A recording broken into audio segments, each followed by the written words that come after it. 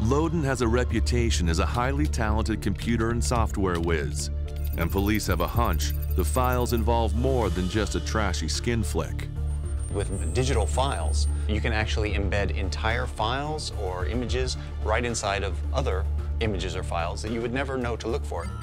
Encrypting hidden messages digitally is a 21st century spin on steganography. Steganography is the process of taking something that you want to conceal and hiding it in plain sight so that everybody that would look at it would have no idea that it's there at all.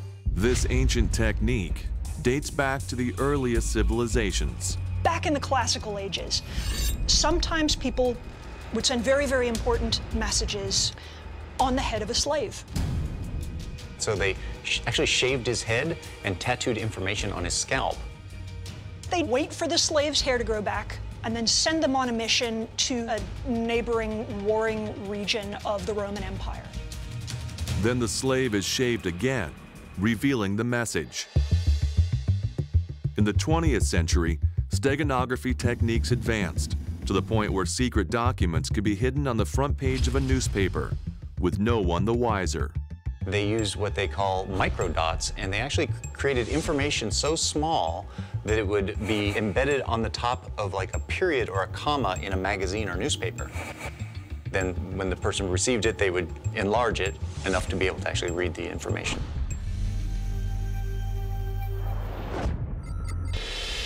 But the border agents are most alarmed when they learn of Loden's most valuable skill. He's a bona fide computer whiz. They suspect he's using his technical savvy to help Al-Qaeda secretly communicate with their terror cells around the world. In today's high-tech world, a skilled hacker like Loden can actually embed a document inside all the zeros and ones that make up a digital file. We're going to take this text file, which says Al-Qaeda operations, and we're going to hide it inside this image. Now, the first thing we're going to notice here is that down at the bottom it says that there's an available space in this image of 226 kilobytes. And we know that our file is only about 4K, so that's going to fit nicely inside. And all we have to do to embed that is to come over here and choose our file.